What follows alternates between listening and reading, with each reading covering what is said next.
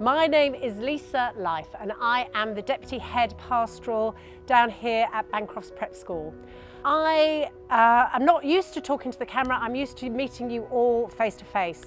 When I meet parents and children on open day, I can talk for hours, I can talk for ages and ages, but also the first thing I always say to people, one thing that they go away with is hopefully how much I love this school.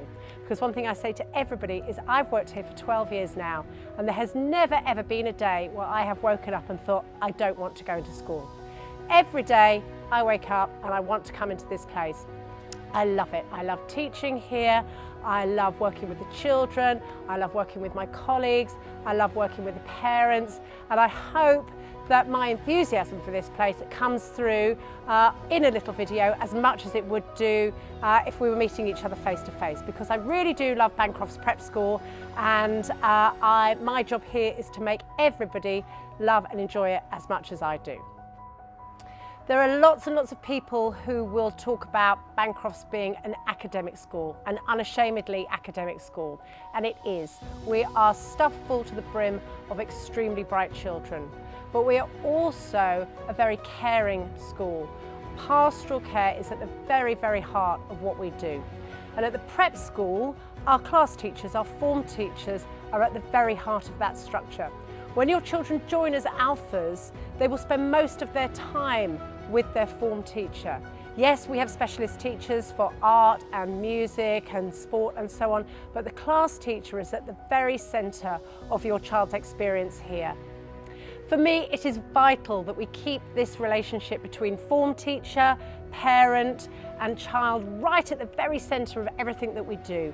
And we have an open door policy as far as the email and all inquiries are concerned. Communication is the key. We want to hear from you. It helps us look after your children. As far as pastoral care is concerned, we believe in being very proactive rather than reactive. We have systems such as our AS tracking, effective social tracking that we use. We have a strong assembly programme. We have a strong personal development scheme of work. All these things help us to be very proactive about personal care. We're not just reacting when something goes wrong. We have a really full assembly programme. We have a really full personal development programme.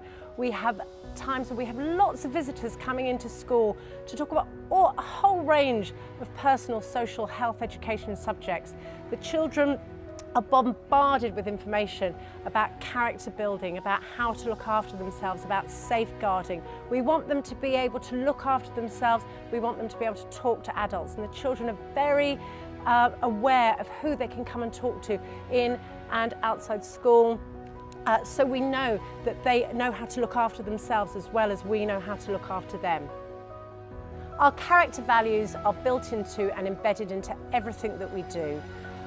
Curiosity, resilience, excellence, integrity, balance, kindness.